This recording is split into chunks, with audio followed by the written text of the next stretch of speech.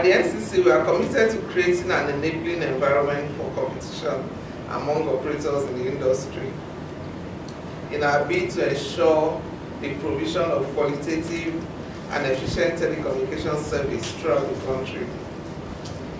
And it is in the exercise of our regulatory powers that we consider that it was needful that we have an accounting separation framework. The key objectives in implementing the framework is, one, to provide an environment which fosters open and transparent financial reporting within the industry, and also to ensure that charges for telecom services are cost-based, transparent and non-discriminatory, to assist the Commission in monitoring operators' compliance with other regulatory obligations, identify and prevent any undue discrimination or practices that substantially lessen competition in the industry. And of course, we want to avoid regulatory overlap with other agencies. A lot of companies are now going into areas where the NCC does not strictly regulate, like broadcasting, developing content.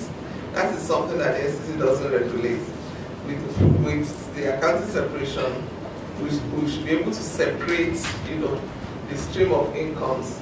It's also expected that operators will reap benefits and gain a better understanding of their own costs, their cost drivers, and their profitability from the different services and products that they provide. Accounting separation is a well-recognized practice and is followed by a lot of regulators and operators across telecoms industries.